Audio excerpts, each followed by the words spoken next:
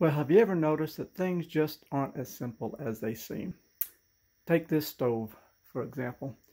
I needed to replace the oven door gasket. No problem, went online, ordered it, and I got it in. Right here it is. And so I was looking at it, I said, okay, so let's go about replacing it. But then I got to looking, and I said, well, how do I replace it? Because this is a really tight fit. I took a screwdriver and pried on it just a little bit. I said, well, that ain't going to work because that is a really tight fit. I said, well, how's it attached? So I looked around. I seen there's a screw and a washer on the bottom. Took that out. There was a screw and a washer at the top. I took that out. Well, that didn't make a bit of difference. Still tight as a wedge. I said, all right. And then there's no screws in the back. Looking around. I said, okay, well, let's dissect it just a little bit more. So I took the back off of it. Let's go back here. So there's the back. You see all the pretty insulation. It's kind of an old stove. So here's what I found. And because you can see how it's made, you got this inner piece. See how it's closer insulation as. It's separate from the stove, but it's held in place by these big, giant, strong springs. So you got one on that side, and you got one over here. So then I got to thinking, okay, I see what I need to do. I need to remove those springs. I said, but what kind of tool am I going to use that's going to unhook such a strong spring? My first thought, I said, well, it'd be nice if I had like an ice hook.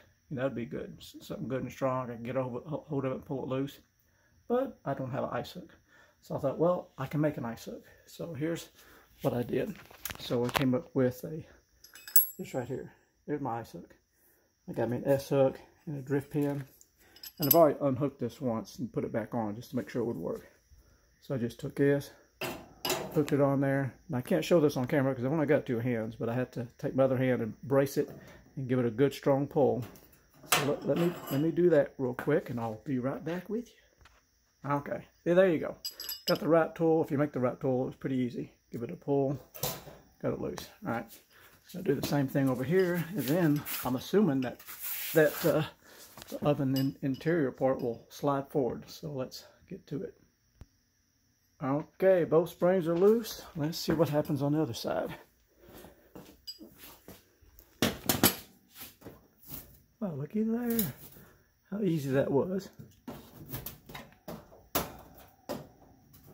Yeah, it's kind of heavy though. All right, it is coming out, but I'm gonna have to do, oh, I see what's happening. My door is holding me.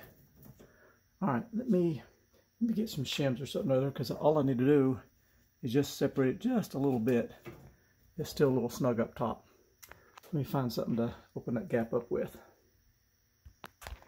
All right, to make my life easier, I pulled the oven door off because they just lift straight up off the hinges.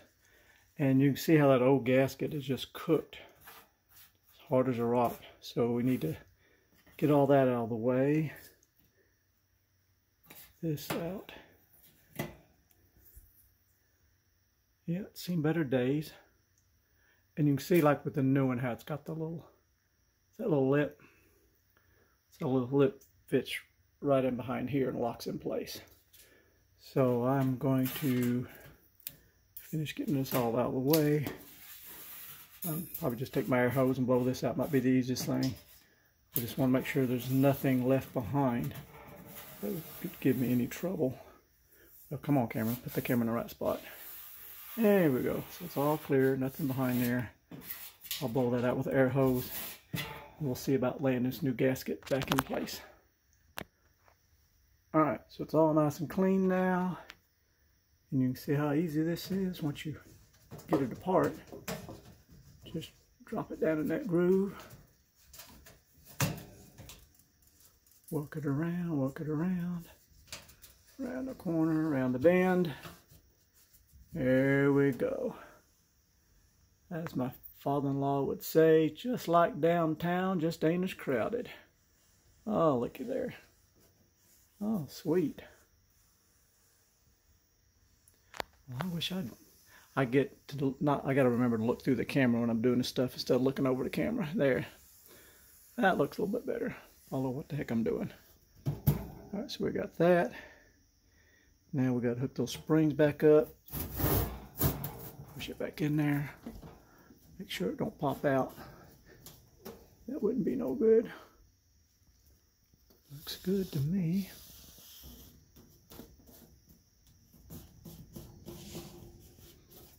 All the way around.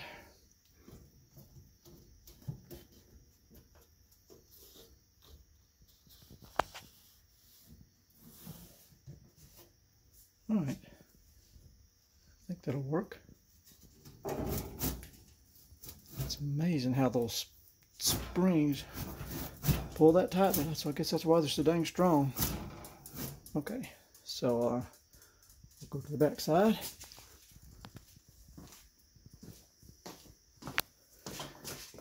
Where'd my fancy tool go to? I've laid it down somewhere. Here it is. Okay, so the goal is to get that spring back in that hole. Once again, that's going to take 2 hands because it's a stout one. So let me give that a try. See if I can get it done.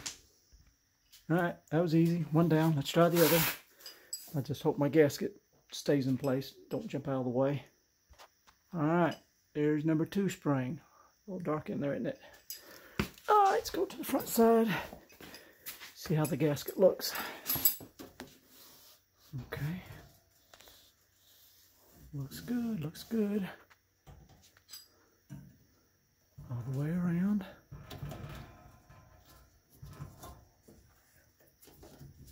Just want to make sure it's in that groove all the way. I believe it is. All right, and I'll put these screws back in place and see if the door will close. Okay, here's a tip. Sometimes these springs, they want to keep snapping back, but you know, you gotta leave them at an angle. So just open them up, stick a socket, anything you got handy to keep them out. Then once you slide the door onto it, then you can lower the door and get your sockets out. And that's pretty easy peasy. Alright, you see how I got the door slid back down there. And I just open it up and get my socket out of the way. Got that done. Alright. There we go. Gasket replaced. And the oven should work like it should and not lose any heat and stay efficient. Okay, anyway, here's the gasket I just replaced. WB2X5103.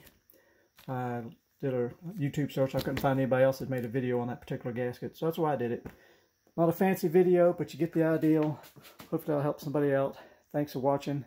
Have a blessed day. See you, bye.